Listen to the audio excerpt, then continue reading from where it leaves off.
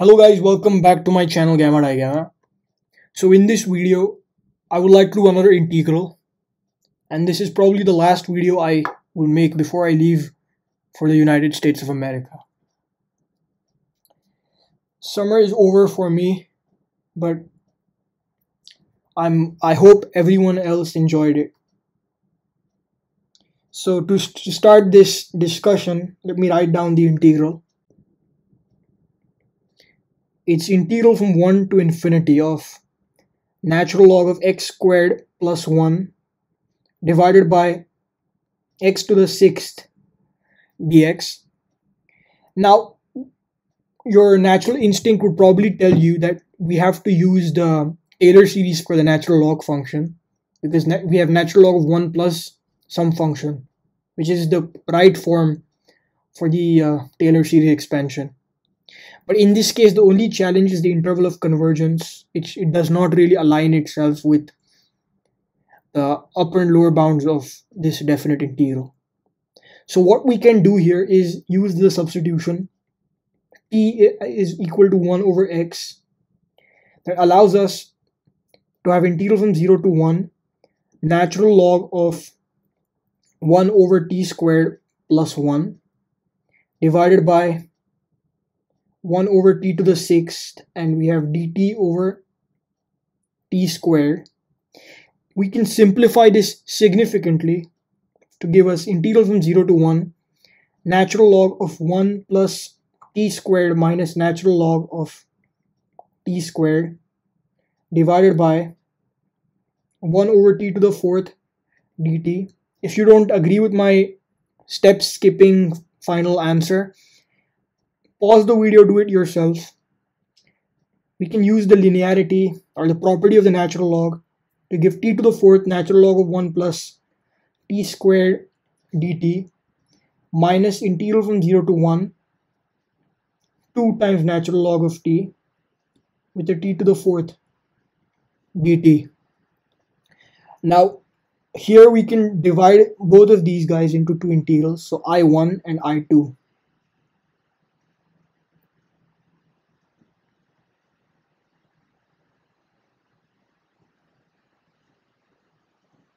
So let's go. Let's start with I1.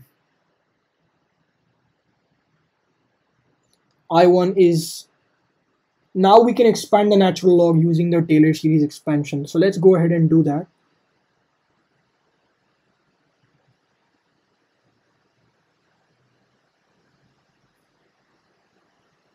We have t to the 2n, but we have to add 4 because we have a t to the 4th multiplied with it up front. dt. Well, there's nothing mysterious going on here, just interchange sum and integration and then evaluate this. Maybe I can take the n dependence out completely like this.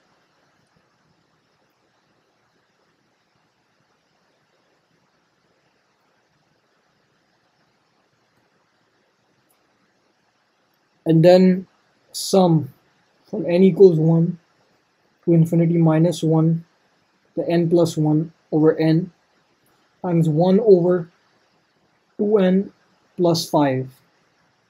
Now we would like to use partial fraction decomposition right here, right now. Otherwise, evaluating this infinite sum becomes a near impossible task.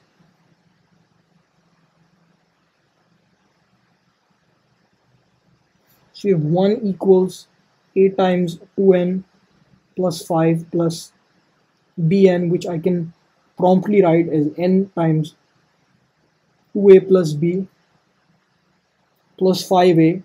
Having no n dependence on the left hand side, that means b is equal to minus 2a and a equals 1/5, which means b is negative 2/5 right away. And now returning back to what we had as I1,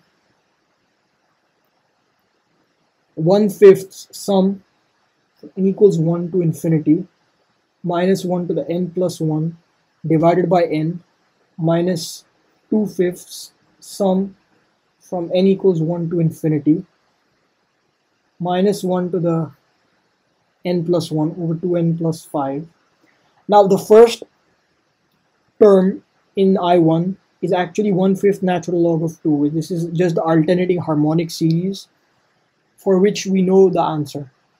Now I'm going to write this as 2 over 5 times capital S. So I'm going to suck in the negative, and I'm going to also take the infinite sum, and then going to call that S, because S is might be a little more tedious than the first term. So let's write a couple of terms.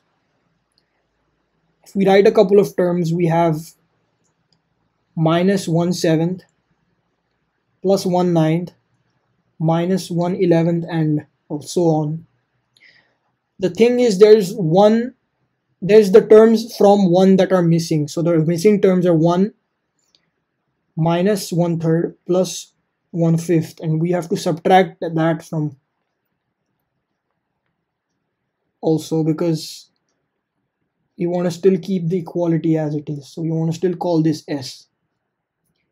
Now what I'm highlighting here, we can probably call that S prime. So this is S prime. Now you may recall, if you're really well versed with all the Taylor series, you may recall this to be the inverse tangent Taylor series, where you plug in 1. So inverse tangent of 1, which is pi over 4. Although I'm going to use a little more of a hands-on approach. This is called the Madhava series. It's also an infinite series representation for pi, if you multiply 4 on both sides, of course. But assuming we only know the Taylor series for the natural log function, there's still a way of doing this. So natural log of 1 plus I is plus 1/2 minus I over 3 minus 1/4, so on. Natural log of 1 minus I is actually minus I plus 1/2 plus I by 3 minus 1/4, and so on. If we subtract both of them together, then the terms with the same signs will cancel off.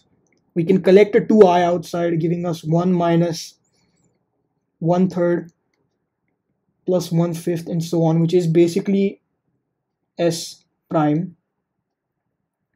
So S prime is 1 over 2i, and then we can use natural log function properties, 1 plus I over 1 minus I. To simplify this, we can use the polar representation for complex numbers, giving us root 2 e to the I pi over 4 square root 2 e to the negative I pi over 4. That goes away, and we have natural log e to the I pi over 2, which is 1 over 2i times pi over 2, giving us pi over 4. Of course, you could have also done this using the inverse tangent function, but there we go. It's pi over 4, inverse tangent of 1. So we know what the value of S prime is. We can promptly return to what our I1 was. So 1/5 natural log of 2 plus, I believe there was a 2 by 5 factor. So 2 by 5 times pi over 4 minus 2 by 5 times those other terms we subtracted. So that's 1 minus 1/3 plus 1/5. So that's 2/3 plus 1/5. We can simplify all of this to be 1/5 natural log of 2 plus pi over 10 minus 26 over 75. Let's keep it at that. And now we can hopefully try to do what our I2. So I2, we have to use integration by parts. And for I2, I will also take the 2 into account. So the 2 is also a part of I2. We use integration by parts. On 2 times integral from 0 to 1 t to the 4th natural log of 2 natural log of t dt, and we're gonna get 2 times 2 by 5 t to the 5th natural log of t evaluated 0 and 1 minus 2/5 integral from 0 to 1 t to the 4th. I'm skipping steps. At 1, obviously it goes to 0 because of natural log of 1. At 0, we need just one step of L'Hopital's rule to tell us this goes to 0 entirely. So we have negative 2 over 25 and t to the 5 evaluated from 0 to 1, which is negative 2 over 25. And there we go. We can finally combine everything together to give us the value of I. You have to just subtract off I2 from I1. So this is I1, and we're subtracting off I2. This simplifies significantly to give us 1/5 natural log of 2 plus pi over 10 minus 4/15, which is supposed to be the final answer. So this was a really nice integral, pretty nifty, pretty quick, not anything that we haven't seen before. Just one quick word before I end this. We could have approached this using integration by parts from the very beginning, integrating 1 over x to the 6th and differentiating natural log in the second term. But we would have required, again, the t equals 1 over x substitution, because we have to use the Taylor series somewhere, because we're getting natural logs of 2 and pi's and things like that. And it would have also involved lots of algebraic manipulations, and I think you would also require partial fraction decomposition, like it or not. Maybe I will make a video about this. Do let me know in the comment section if you encounter any issues with this. I leave this for you, but it should be a lot more quicker, if you know all the algebraic tiny manipulations that you ought to do. Okay, with that, I'm gonna end this video, and I'm gonna see you, all of you, from my dorm room at Cornell, USA. So peace out and stay tuned. Thank you.